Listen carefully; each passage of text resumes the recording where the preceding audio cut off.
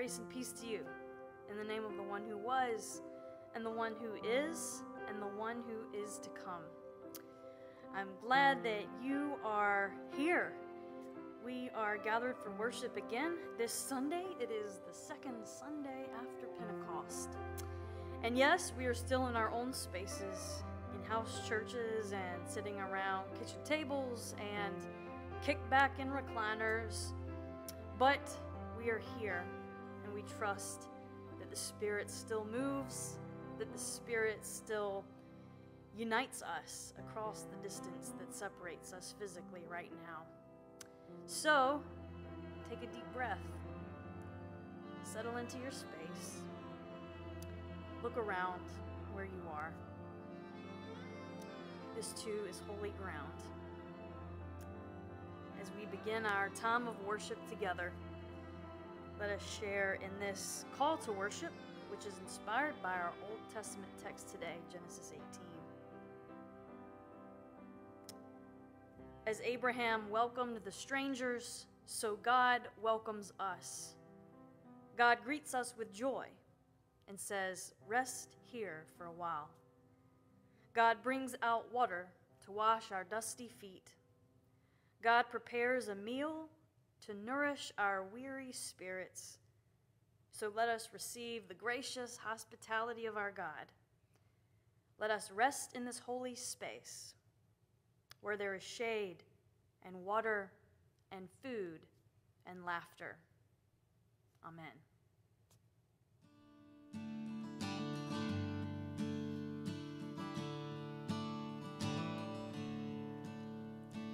Be thou my vision, O Lord of my heart, not be all else to me save that thou art. Thou my best thought, by day or by night, waking or sleeping, thy presence my life.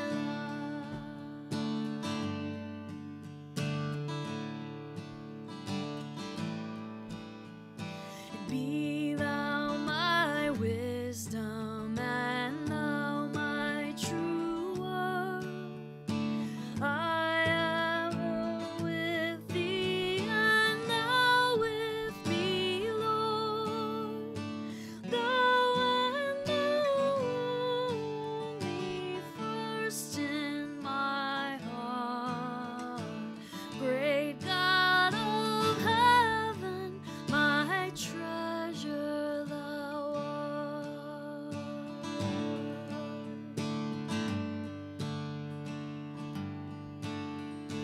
Great God of heaven, my victory won. May I reach heaven's joys, O bright heaven's sun. Heart of my own heart, whatever befall, still be my vision, O ruler of all.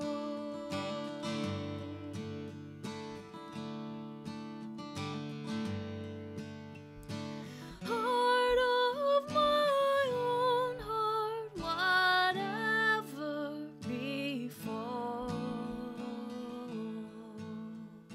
still be my vision, O ruler of all.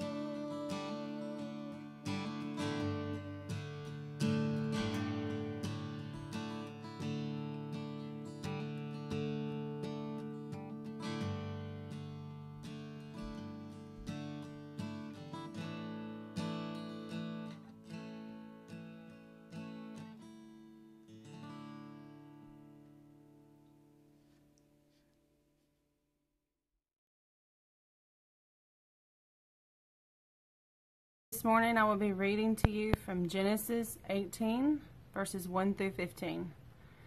And the Lord appeared to him by the oaks of Mamre, as he sat at the door of his tent in the heat of the day. He lifted up his eyes and looked, and behold, 3 men were standing in front of him. When he saw them, he ran from the tent door to meet them and bowed himself to the earth, and said, O Lord, if I have found favor in your sight, do not pass by your servant.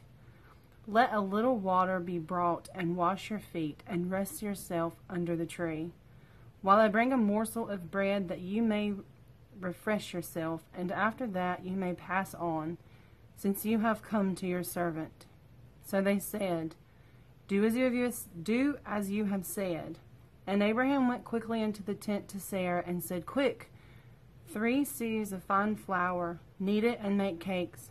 And Abraham ran to the herd and took a calf, tender and good, and gave it to a young man who prepared it quickly. Then he took curds and milk and the calf that he had prepared and set it before them, and he stood by them under the tree while they ate. They said to him, Where is Sarah your wife? And he said, She is in the tent. The Lord said, I will surely return to you about this time next year, and Sarah your wife shall have a son. And Sarah was listening at the tent door behind him. Now Abraham and Sarah were old, advanced in years. The way of woman had ceased to be with Sarah. So Sarah laughed to herself, saying, After I am worn out, and my Lord is old, shall I have pleasure? The Lord said to Abraham, Why did Sarah laugh and say, Shall I indeed bear a child, now that I am old? Is anything too hard for the Lord? At the appointed time I will return to you about this time next year, and Sarah shall have a son. But Sarah denied it, saying, I did not laugh, for she was afraid. He said, No, but you did laugh. Jesus traveled among all the cities and villages, teaching in their synagogues, announcing the good news of the kingdom, and healing every disease and every sickness. Now when Jesus saw the crowds, he had compassion for them, because they were troubled and helpless, like sheep without a shepherd. Then he said to his disciples, The size of the harvest is bigger than you can imagine, but there are few workers. Therefore plead with the Lord of the harvest to send out workers for his harvest. He called his 12 disciples and gave them authority over unclean spirits, to throw them out and to heal every disease and every sickness. Here are the names of the 12 apostles. First, Simon, who is called Peter, and Andrew his brother, James the son of Zebedee, and John his brother, Philip and Bartholomew, Thomas, and Matthew the tax collector, James the son of Alphaeus, and Thaddeus, Simon the Canaanian, and Judas, who betrayed Jesus. Jesus sent out these 12 and commanded them, Don't go among the Gentiles or into a Samaritan city. Go instead to the lost sheep, the people of Israel. As you go, make this announcement. The kingdom of heaven has come near. Heal the sick, raise the dead, cleanse those with skin diseases, and throw out demons. You received without having to pay. Therefore give, without demanding payment. Workers deserve to be fed, so don't gather gold or silver or copper coins for your money belts to take on your trips. Don't take a backpack for the road, or 2 shirts, or sandals, or a walking stick. Whatever city or village you go into, find somebody in it who is worthy, and stay there until you go on your way. When you go into a house, say peace. If the house is worthy, give it your blessing of peace. But if the house isn't worthy, take back your blessing.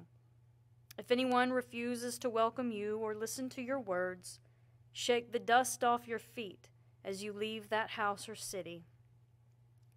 I assure you that it will be more bearable for the land of Sodom and Gomorrah on Judgment Day than it will be for that city. Look, I'm sending you as sheep among wolves. Therefore be wise as snakes and innocent as doves. Watch out for people. because they will hand you over to councils, and they will beat you in their synagogues. They will haul you in front of governors and even kings because of me, so that you may give your testimony to them and to the Gentiles. Whenever they hand you over, don't worry about how to speak or what you will say, because what you can say will be given to you at that moment. You aren't doing the talking, but the Spirit of my Father is doing the talking through you. Brothers and sisters will hand each other over to be executed. A father will turn his child in. Children will defy their parents and have them executed. Everyone will hate you on account of my name. But whoever stands firm until the end will be saved. Whenever they harass you in one city, escape to the next. Because I assure that you will not go through all the cities of Israel before the human one comes.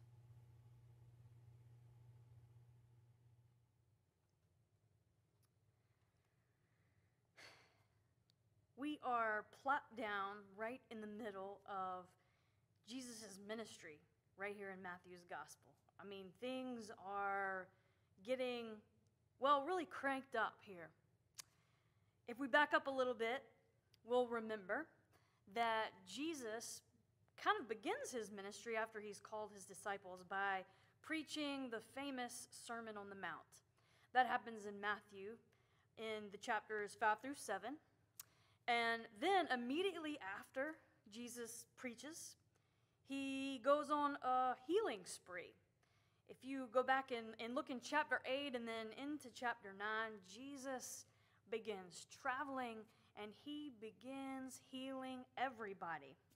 Large crowds start to follow him. He heals a man with a skin disease, a centurion's servant, Peter's mother-in-law, people who are possessed by demons, a paralyzed man, the ruler's daughter, 2 blind men, on and on and on.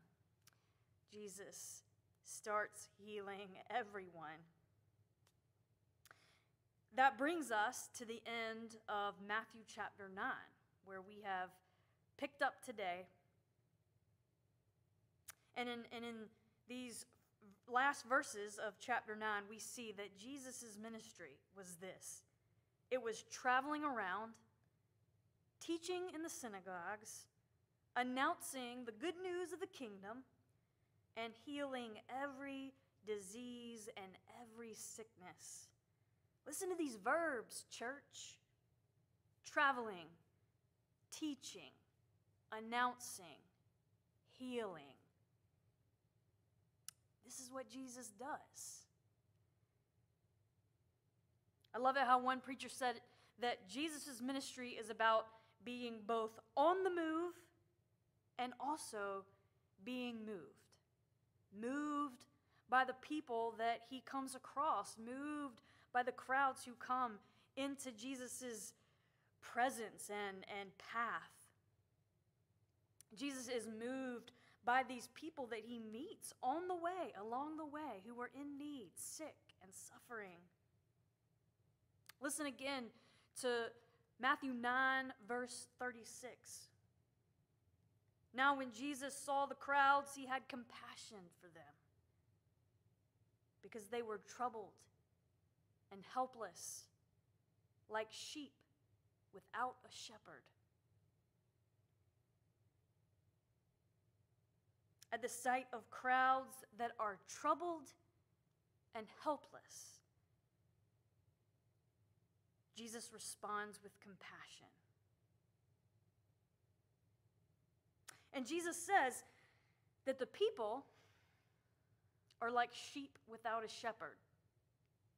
We're reading scripture, ancient texts with 2020 ears, right? With 21st century ears. And sometimes it's not obvious, the nuance that's sort of laced in to these old texts. But for Jesus to call the crowds, for him to compare them to sheep without a shepherd, it's a really political statement Jesus is making. You see, because shepherd is a powerful symbol in Jesus' day, a powerful metaphor, almost like a king But for him to say that the people are like sheep without a shepherd, it's to say that no one is looking out for them, that no one is helping them, that no one is hearing their cries. You see, because shepherds were the people whose duty it was to care for the sheep in their fold, to help, not harass them, to protect them. This is what shepherds did. At the sight of crowds who are desperate, in trouble, and crying out, Jesus does not call for law and order. He calls for compassion.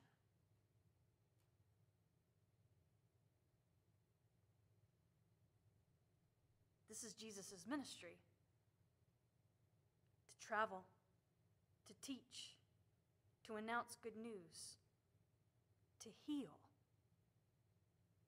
Jesus calls for compassion.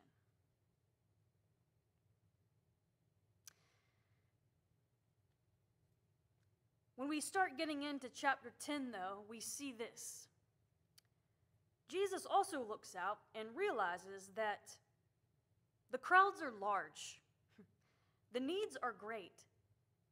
There's an awful lot of people who are just in need, who are sick, who are vying for attention and relief and deliverance. And so Jesus acknowledges that honestly, even though he is the Son of God, that all of this is more than one person can handle. And I love the pivot in the text that we've read today out of Matthew, because here's what happens. Jesus gives his disciples authority to do the ministry that Jesus himself is doing. Now, that's a big deal, right? Because essentially, y'all, the Messiah that we follow, the Savior that we worship, he models sharing power and equipping other people to help.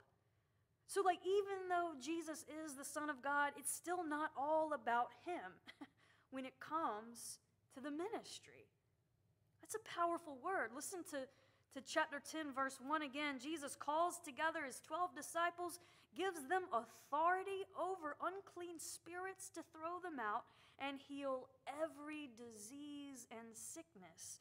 He sends them out to continue the work of announcing the kingdom, healing the sick, raising the dead, cleansing those with disease, and throwing out demons. Yes, these disciples are handed the ministry that Jesus himself is about. And that word authority matters here.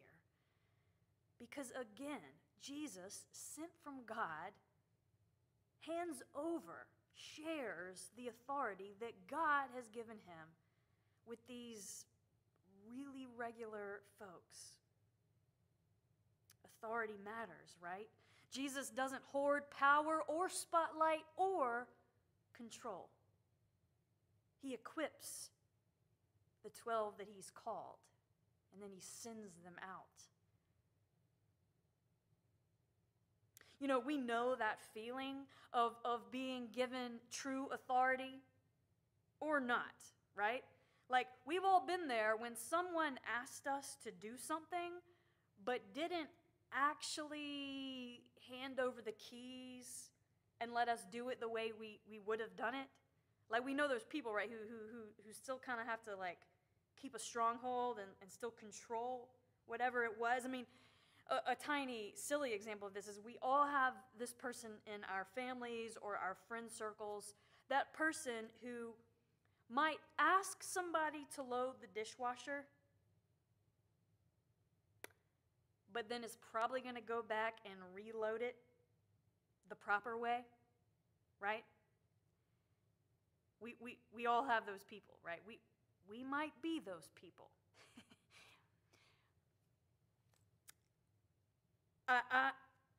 This story and Jesus handing over authority reminds me of my third year of seminary. And so it was the fall of 2010, and I was an intern at Chester United Methodist Church in Chester, Virginia, which was about 20 miles south of Richmond, outside the city, a suburb, really. And I had by chance gotten connected with this fantastic senior pastor who had been serving there for a long time, Pastor Marg. And she was seasoned. I mean, she was a veteran. Like, this was 10 years ago, and she was in her 60s then. And, here I am, bebopping along, 25 years old, third-year seminary student. And she was so, so gracious and such a fantastic mentor for me that year. And, it's funny. Confidence has not really been a thing that I lack a whole lot in life. But I knew enough to know when I was going into this scene as a pastoral intern, I knew enough to know that I had a whole lot to learn, right? And so mostly my posture was kind of speak when you're spoken to, follow directions. But Marg was the kind of pastor and leader who always treated me so seriously. I remember a few instances of this. There was one moment where we were getting ready for worship, and a conflict had come up in the church. She was kind of filling me in on the details of it. And then she looked at me and she said, "Well, what do you think? What would you do?" And I remember thinking, shoot if I know. Like, you're asking me? Again, she spoke to me like I was a colleague, even though next to her I felt like a peon, right? She gave me my first robe, my first preacher's robe. And it was one that she had when she was young, and I think in seminary. And I remember feeling so special when she gave this robe to me. For one thing, I didn't expect to wear a robe in worship. I'd never worn one before, and she said to me, "Well, her and the associate, we wear robes. You're going to wear a robe." And she gave me that robe, and I remember the first day I put it on as we were about to process into worship, and I remember feeling different.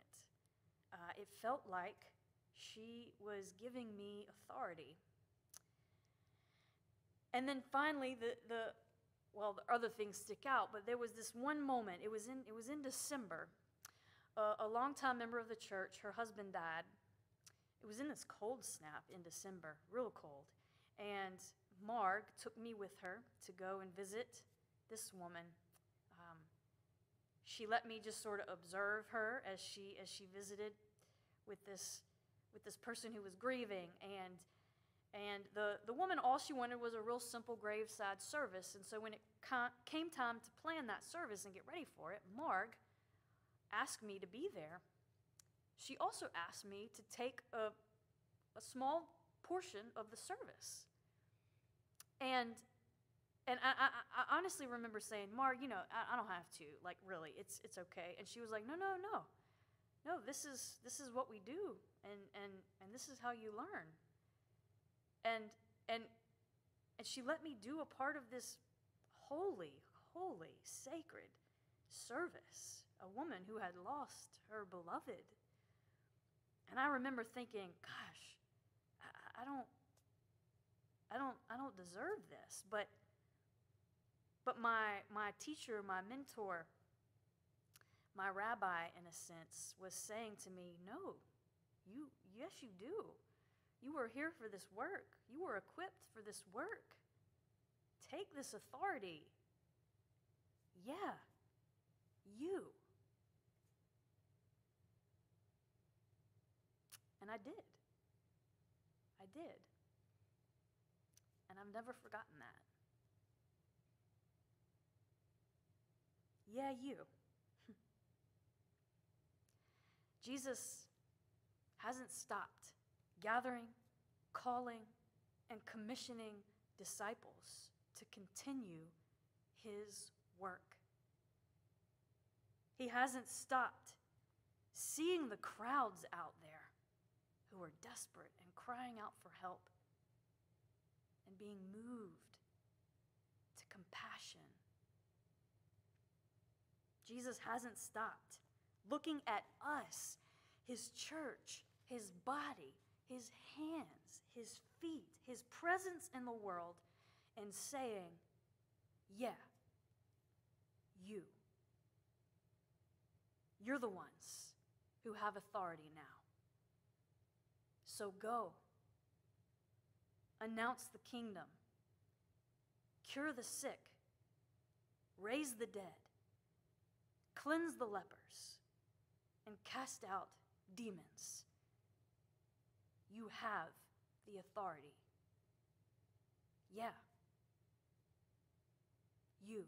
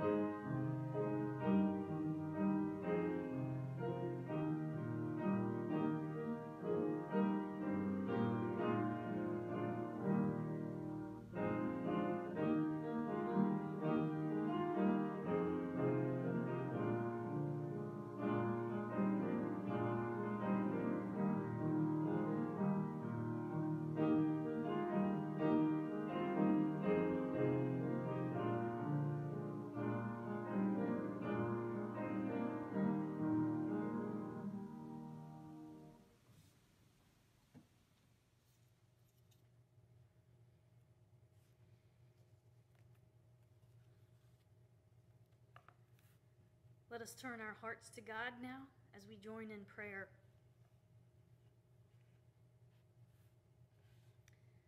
Gracious Creator, we were yours before we drew breath, and still we will be yours when the pulse of life ceases. In every fragile, reckless moment, we belong to you.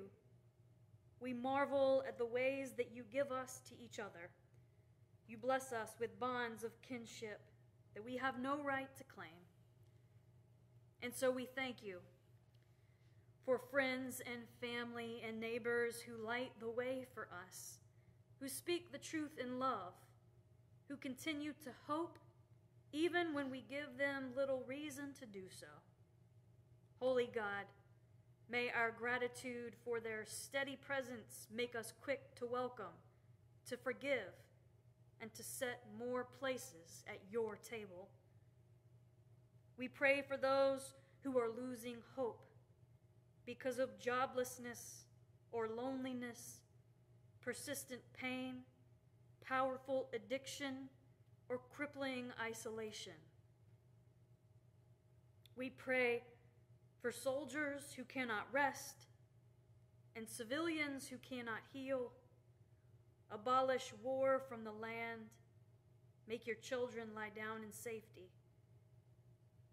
Merciful God, we pray that you would widen the circles of our concern, that you would widen our compassion. Your ways are not our ways, but you call us to be part of your peculiar family. Grant us the courage to be odd in a world so afraid of difference. We pray for your children whom we label and keep at a distance, the homeless, the alien, the terrorist, the felon. our categories are legion. Redeeming God, stake your claim on us now, until we hear your gospel echo in each complicated story and see your image shining from every broken and blessed face.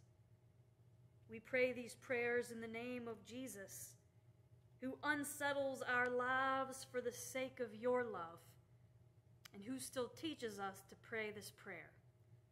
Our Father, who art in heaven, hallowed be thy name. Thy kingdom come, thy will be done, on earth as it is in heaven.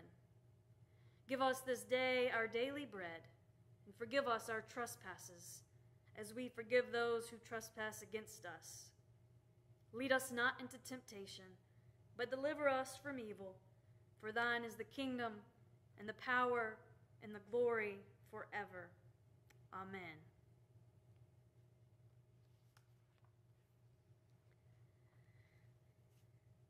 It feels strange.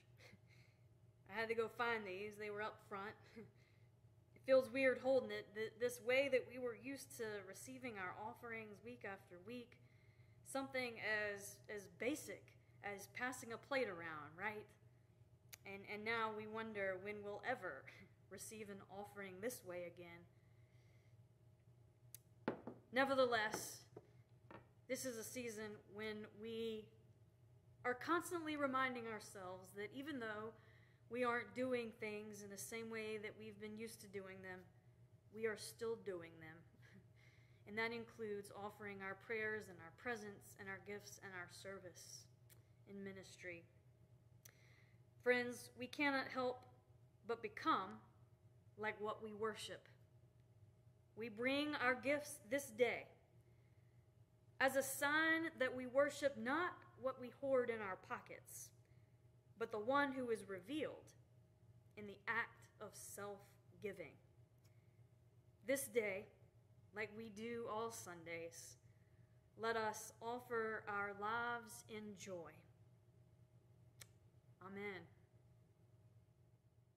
So now we leave this space of worship, and while so much of the road ahead is uncertain, the path constantly changing, we know some things that are as solid and sure as the ground beneath our feet and the sky above our heads. We know God is love. We know Christ's light endures. We know the Holy Spirit is there, found in the space between all things, closer to us than our next breath, binding us to each other until we meet again. Go in peace.